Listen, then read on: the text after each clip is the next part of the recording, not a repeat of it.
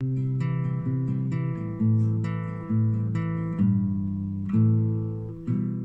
everyone, before we get started, I just want to let you all know that I'm currently having a giveaway on my Patreon.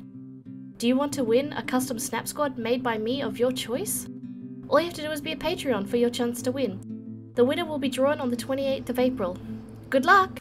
Hey everyone, and today I am making a Hypo Utahraptor from the game The Isles using this Amber Collection Jurassic Park posable raptor. So first off, I'm moving all the joints into their full extension and then marking with a Sharpie where they stop. This way I don't sculpt on areas where the parts move and seize up the joints.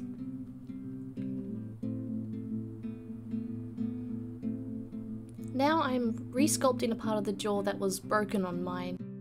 So mine, when it arrived, seemed like the head wasn't set on the body properly and it sort of revealed the gum below. So now I'm just re-sculpting that area back on. And I'm going to be using my good copy of the Amber Collection just to reference where the scales should go. So kind of a little repair job, and I'm using 2-part epoxy milliput, which is a 2-part epoxy clay that sets within about 2 to 3 hours, and it's really strong. Very good clay to work with, especially for customization.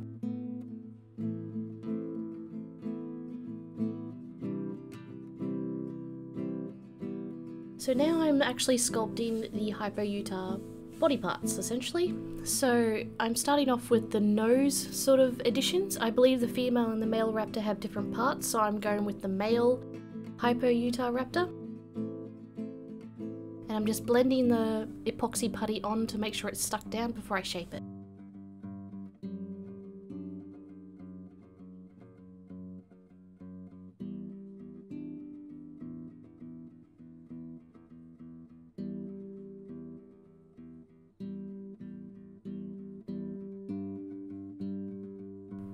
So now I begin the sculpting of the back plates. So I've just rolled flat some epoxy putty and I'm just pushing it down into the neck to allow it to grip. And then I'll be pinching the center to make the center spikes, I guess you call them.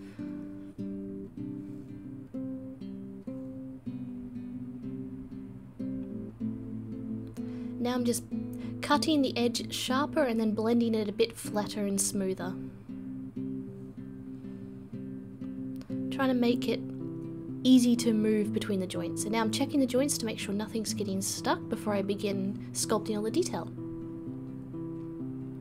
So, while I'm sculpting the detail, I think it's time for question of the day. So the first question I have here is, what is your favorite non-dinosaur related movie?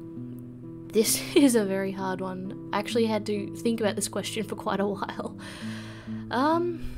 I guess it comes down to 3 movies: How to Train Your Dragon, Robin Hood Men in Tights, and Kung Pao.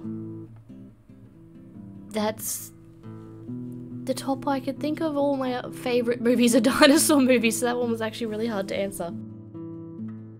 Okay, back to sculpting. So I'm using my silicone tools here to push around the scale shapes and the different indentations in the joints.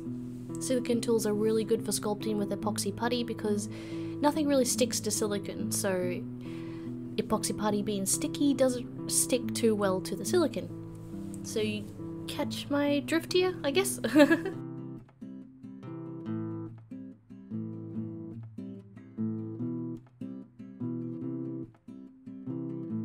I'm just using my pointer tool here to sculpt in the sort of rough shapes of the scales, and then I'll be coming in with a silicone tool again just to soften those scale shapes.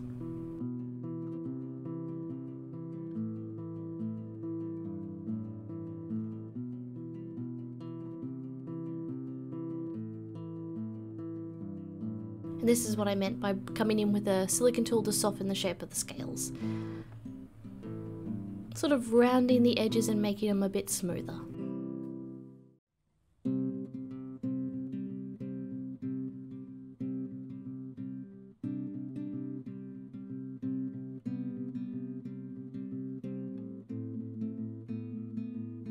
Now I'm just using my ball tool just to sort of indent some of the scales to give them a sort of a unique look from each other. I don't know, sort of gives it a natural look to my eyes. Now I'm bringing in sort of, I guess, the crocodile sort of scales to it. Of course I'm referencing the whole time, and these are the scales it has at the shoulder area. And I'm sculpting them on one by one, so I'm just rolling up a ball of the epoxy and then sort of squeezing it into the shape and sticking it down, then using my ball tool to blend it down.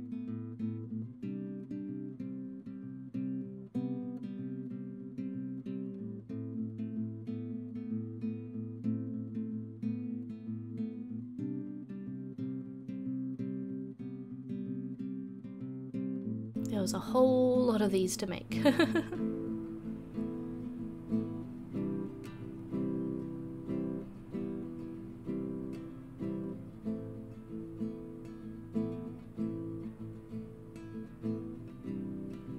So now I've let all the prior epoxy putty clay to set, and I'm starting on the new stuff now.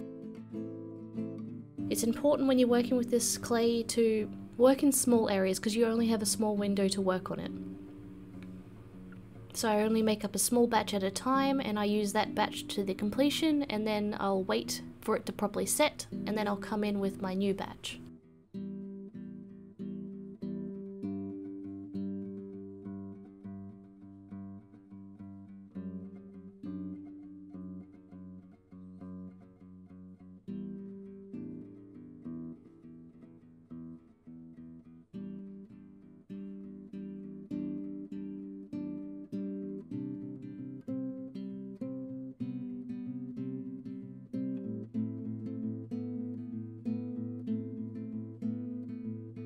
So now that the back plates are all done, I'm beginning on the second raptor claw. It seems to have two on the feet.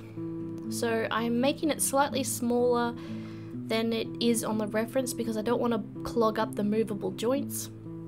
And I've pre-made the actual claw part, and I've let it set, and now I'm mixed up a new batch and I'm impressing it in and then placing it and blending it onto the actual foot itself.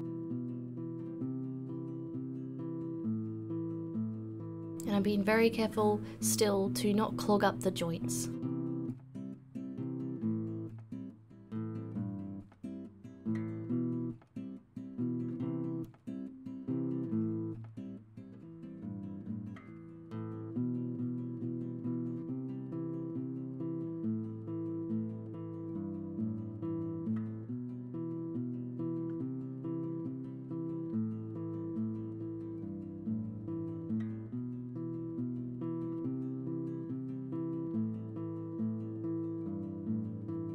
So now I am trying a new type of clay for me, which is bacon bend. It's apparently a clay that bends, which is the sort of thing I kind of need for the tail, because the tail on this sculpt toy, I should say, is actually posable and bendable. And if I put my two-part epoxy on there, it's just going to crack or stop the tail from actually being posable. So what I'm doing to use this clay, since I have to bake it, is I'm putting tin foil down on the tail, and I'm going to be sculpting onto the tin foil rather than the tail, because I can't bake the tail because I'll melt it. So I'm just doing the same thing that I did with the neck plates. I'm rolling it flat, and then I'm pinching the center, and then I'm creating a slight gap between each of the tail plates just to allow for movement between the tail. And I'm just making one at the start because I want to make sure it's going to work before I commit to making the full tail of scales. Got to test things first before you actually commit to them. And I'm using a toothbrush here just to texture it. So time to put this thing in the oven and see if it works. So it actually worked really, really well, and you can see how bendable the clay is once it sets. So I'm quite happy with it. So now I'm just going to glue it down and then add tin foil to the rest of the tail, and I can continue sculpting the tail.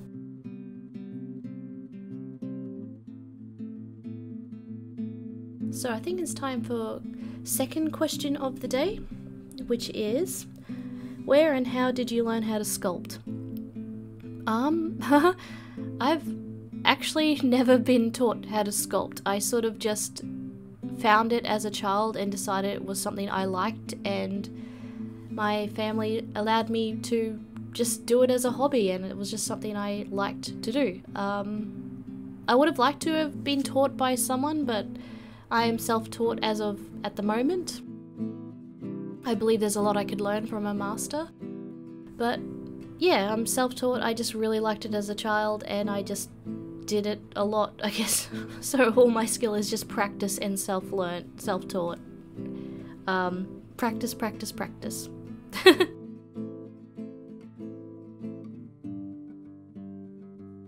So this clay, when you work with it, it's a lot softer than Sculpey if you're used to using polymer clay. It's also very shiny when you bake it, so it frustrated me a little bit down the road when I was painting because it made everything that I painted onto it super glossy. Thankfully I had a matte varnish though, so that just nullified all the gloss, but just something to keep in mind if you plan on working with this stuff. It makes everything very glossy. So probably not a bad idea for teeth if you don't want your teeth to easily be broken. Although it will make a chomp action kind of hilarious if the teeth bend. So now that all the tail plates are baked in the oven and they've cooled down, I'm now using E6000 glue and gluing them down. I'm using E6000 because when it's dry, it still bends, so it's a flexible glue. So it's going to be able to bend with the tail. Very important, if you have bending rubbery parts, you want a glue that can hold onto rubber as well as still bend. If you get a glue that dries solid like super glue, it's just going to crack.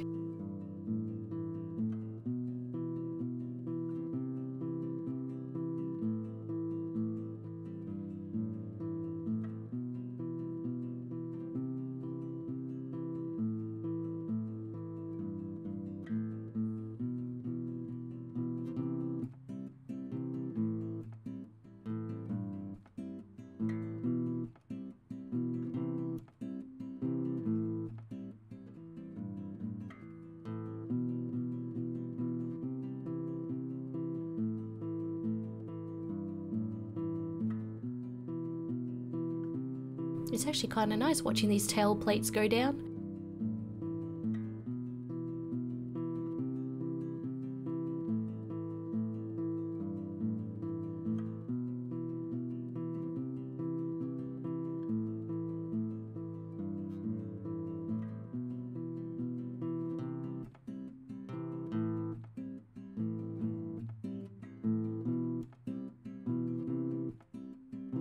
And that's the tail plates down, and now I'm beginning with a ready brown to commence the painting. I'm not base coating this time because I want to keep the brown tones it already has and work with them. The surface is already rough and I've sprayed it in a coat of Mr. Super Clear, so the paint should grip on it just fine. So yes, I'm starting with a Citadel, sort of a ready brown to create the ready tone, undertone that the Hypo Uthar has.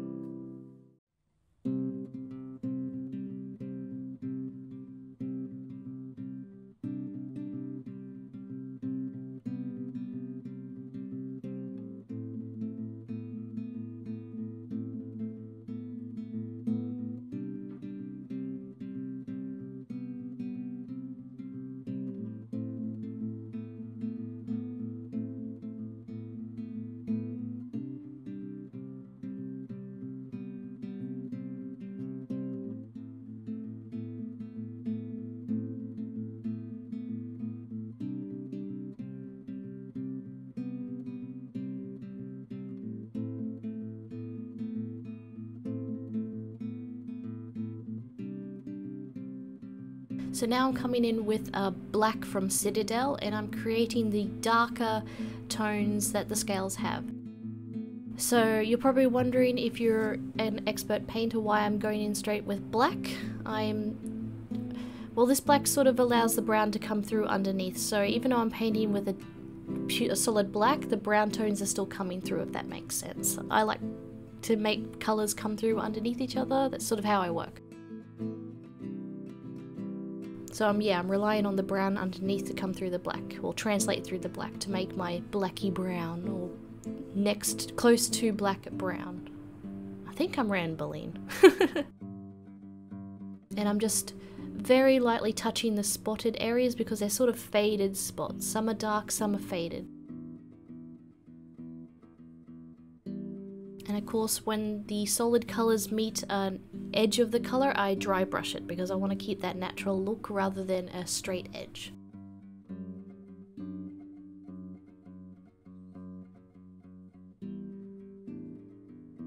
And of course, very important, I am referencing the whole time. References are very important.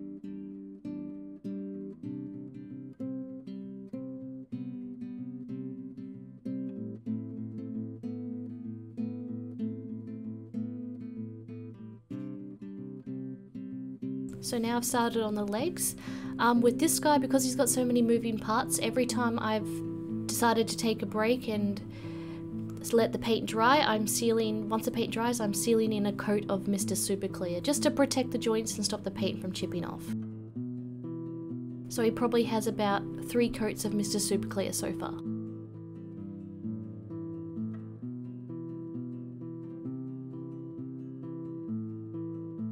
And of course I'm overextending the joints when I paint just to make sure I get the paint in the full gaps of the area, or the full joints.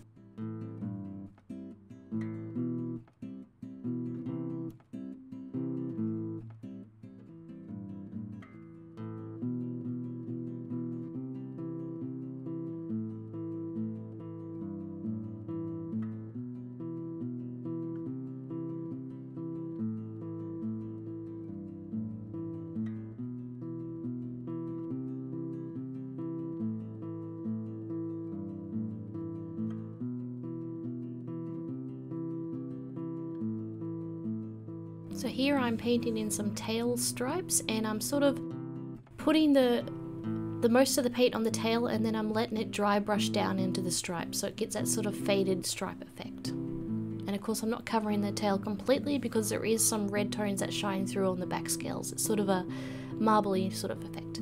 Now I'm coming in with the Citadel wash, and I'm covering the whole piece in the Citadel wash. Now one thing I learned with the Citadel wash is if you don't let it dry fully when you spray it with Mr. Super Clear, or the other way around, they actually create a sort of white scarring effect, which is quite cool, but not what I wanted on this guy. So I learnt from my mistake and I had to repaint a couple of areas because it had like a scarring effect on it. But yeah, little note for anyone else wanting to try this. Now I'm painting the eyes, and actually come in with 2 tones of green, and then I paint the little slit tool. Little slit pupil. Now to start the base. So I'm actually using the Amber Collection's base that it comes with because I have an idea for it. And the box itself is just like a little desk paper box, I guess you can call it. So I've sketched around the amber shape, and now I've chopped off the area that doesn't fit on the box. And now I'm not going to glue it down, even though I put glue down, because I have a plan and I jumped ahead of myself.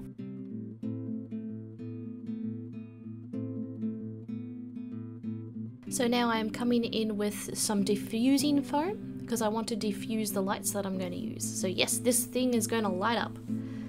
So I've traced around the shape, and now I'm making sure it fits into the amber. And now I'm gluing my lights down. So these are just LED lights. Sort of fairy lights, I guess you can call them. And I'm trying to make sure they're evenly spread out. And then I'm using tinfoil as a backing just to help the lights reflect even more.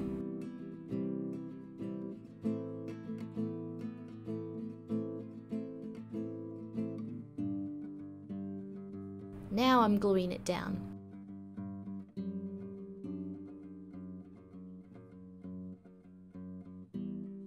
Now I'm coming in with my 2-part epoxy, and I'm actually sculpting the environment now.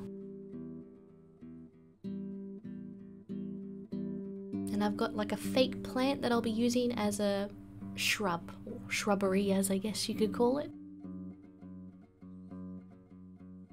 And I'm using my knife and scraping it on the edge just to make sure it has a very clean edge with the box. And I'm using water to smooth it all down. And I'm being very careful with the water not to touch any of the electrical equipment. Very important, you don't want to kill your lights after you've installed them. Because that will be very, very hard to fix. I know from experience.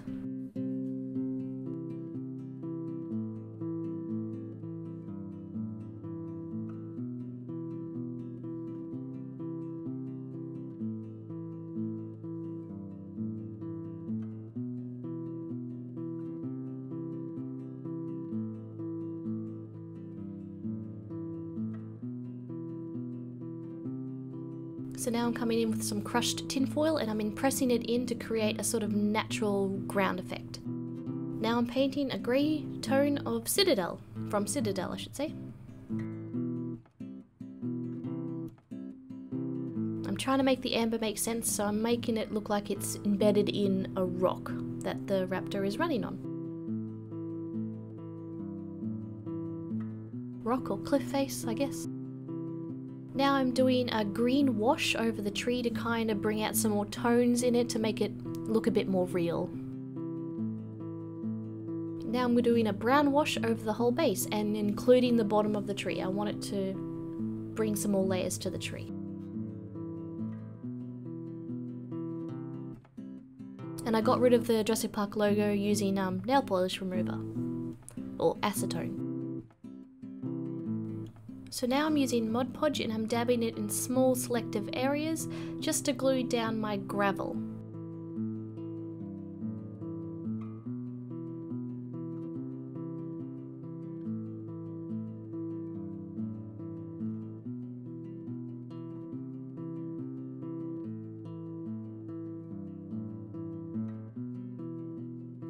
Now I'm coming in with Liquitex High Gloss Varnish and I'm glossing up the black area of the box. And I've sealed the scenery part of the box in Mr. Super Clear Matte Varnish.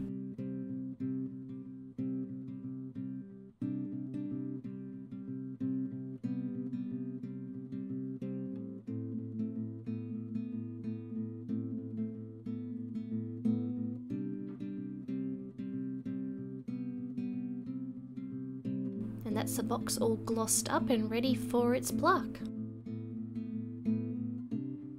And there we have it, the Hypo Utahraptor from the game The Isles is complete. And yes, it is still fully posable, completely works, and the box lights up beautifully. I'm very happy with this piece. So this guy is a trophy for an Isla Nublar event. It will be a Legions event held on the 28th of April 2020 for anyone in the USA, or the 29th for Australian people. You don't have to be from America or Australia. I'm just trying to give people a general idea of the date that the event will be held on. For more information, keep an eye on the Isla Nublar Discord, and yeah, good luck to everyone. Bye!